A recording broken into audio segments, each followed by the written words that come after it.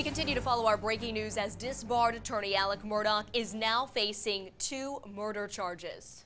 This is news we've been anticipating to come all week. He's accused of killing his wife Maggie and son Paul more than a year ago.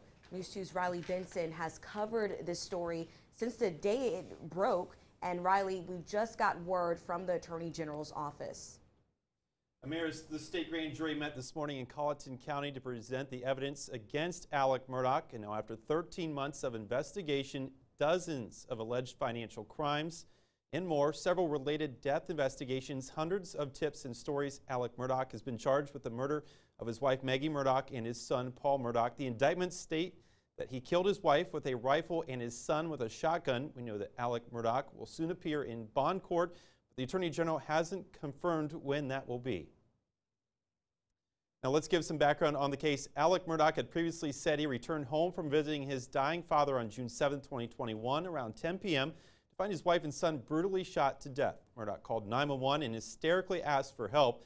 In the days following, SLED said there was no threat to the community, but no known suspects either. Alex would soon later be announced as a person of interest, confirmed by Murdaugh's attorneys.